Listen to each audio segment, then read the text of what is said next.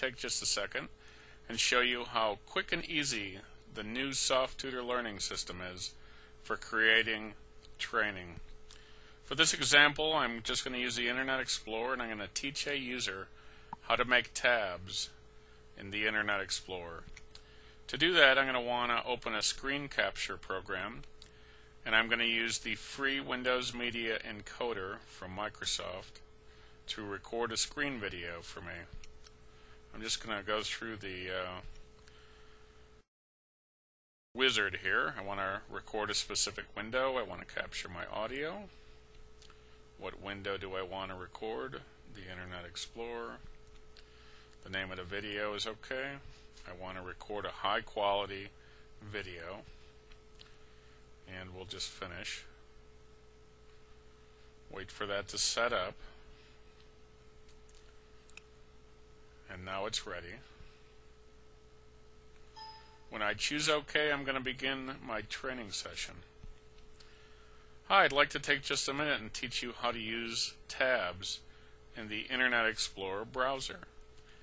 Click on this little icon here to create a new tab. Then you can type in another website on this tab.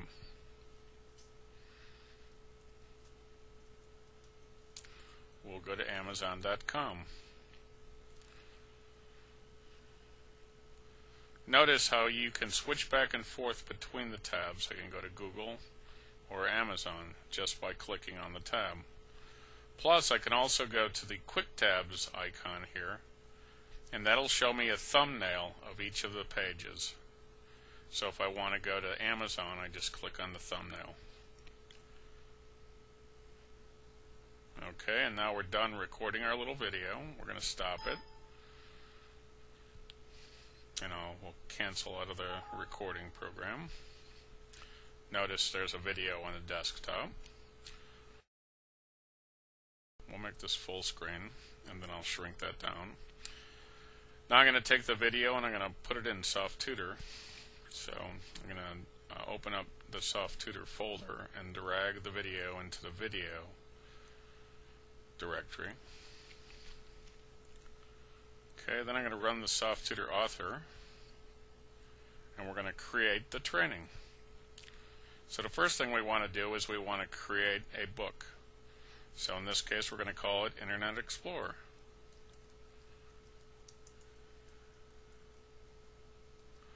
And then we're going to tell it where it's going to find the videos. In SofTutor Videos. Now we're going to create our first section, Section 1. And what's the title of the section? Learning Tabs.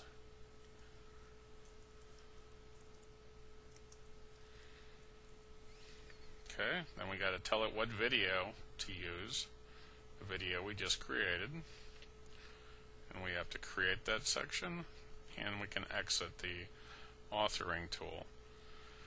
Now we can open up the SofTutor player and follow along with it at the same time inside of Internet Explorer. I'd like to take just a minute and teach you how to So here's my SofTutor, and I can Explorer resize this and put it anywhere I want, and I just follow along. Then you can type in another website on this tab.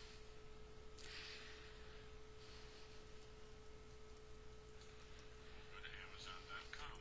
So the user just follows along with the instructor here in SofTutor. Notice how you can switch back and forth between the tabs. So you go to Google or Amazon just by clicking on the tab. Plus, I can also go to the Quick Tabs icon here, and that'll show me a thumbnail of each of the pages. So if I want to go to Amazon. Okay.